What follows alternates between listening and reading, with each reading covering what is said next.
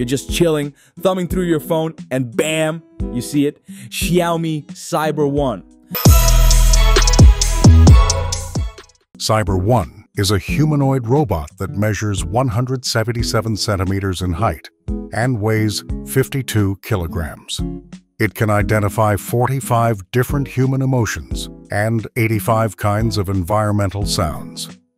It has a head that combines a curved OLED display module, a full-range audio driver, and some sensors. The neck has a depth-sensing visual module and an AI interaction camera, which allows for 3D reconstruction. CyberOne has 13 joints and 21 degrees of freedom, which helps it keep its posture and balance while walking on 2 legs.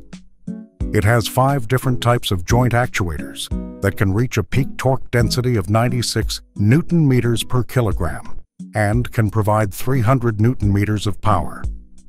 The upper limbs help with teaching through demonstration, using gravity and friction compensation, along with a collision detection threshold of 1 Newton meter. The lower limbs have this cool, rigid, flexible coupling bionic structure, which lets it walk on 2 legs at a speed of up to 3.6 kilometers per hour.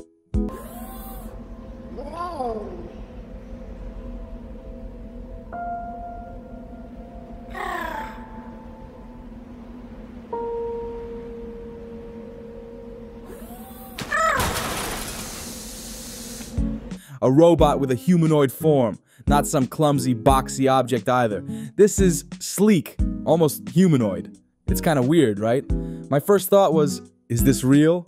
And yeah, it is, which is wild. So let's first discuss appearances because, let's be honest, that's the first thing we all notice. It has a futuristic quality, really. Clean lines, smooth surfaces. It doesn't look like it was built in someone's garage, though who knows? Maybe it was. The limbs move rather fluidly too. Not perfectly, but certainly more naturally than you'd expect. It's not stiff and robotic, if you know what I mean. This makes it even more interesting. And then there's the face. Oh boy, the face. Digital, with these large, expressive eyes. They blink, glance around, and try to exhibit feelings.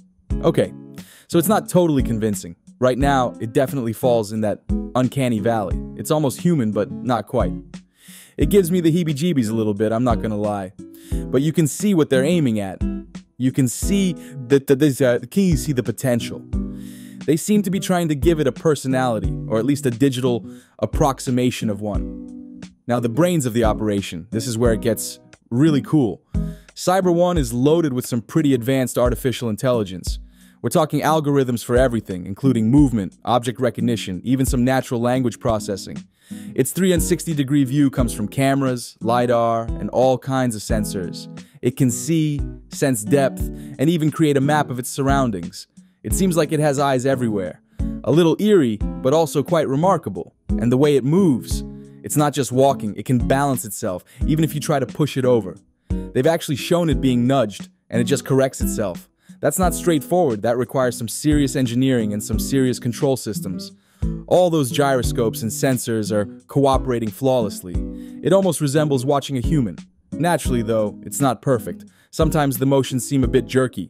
The facial expressions are still somewhat off, and it's not precisely going to engage you in a deep, philosophical debate. Yet. But it's a start. A great start. What then does it all mean? That's the big question, right? I consider it a glimpse of the future, one in which robots increasingly permeate our lives. Perhaps they'll assist doctors in hospitals, help us with housework, or even investigate places we can't go. The range of possibilities is astounding. Still, there are some rather important issues we should think about. What happens when robots become too intelligent? And what about employment? These are issues we should discuss. For now, though, CyberOne is simply great.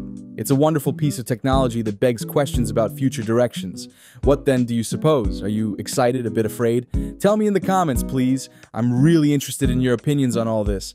And hey, while you're down below, give this video a thumbs up and subscribe for more tech stuff. Together, we have much more to investigate.